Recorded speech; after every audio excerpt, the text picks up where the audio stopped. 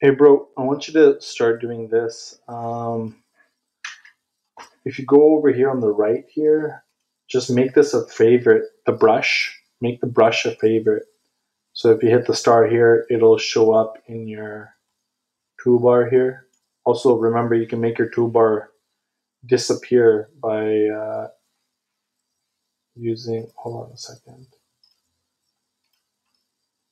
You can't see it right now because I have my recording tool in the way, but if you ever want to make this disappear, there's a little button here. You can't see it right now.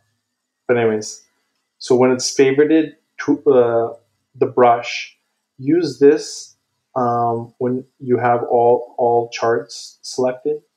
Use the brush, and then you can mark important EMAs. So like here, EMA 50 here. If you mark it here, you can also see it here. And then you can also see it here. But remember, if you have to select this crosshair one after, because if you keep it on the brush, then everything you draw, it'll stay on brush until you pick something else. So go back to this guy here, the crosshairs, and then you can delete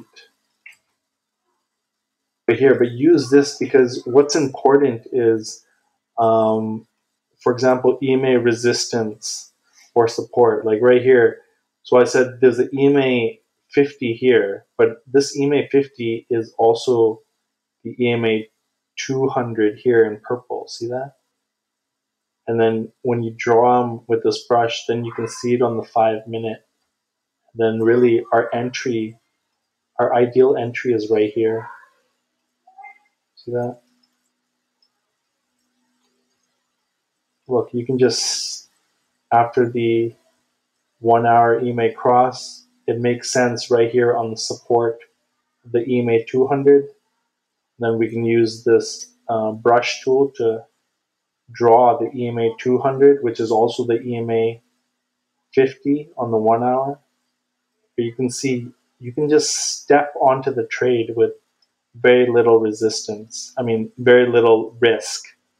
See, this is what I want students to learn. Maybe I should keep this recording for a future video. Okay, remember that.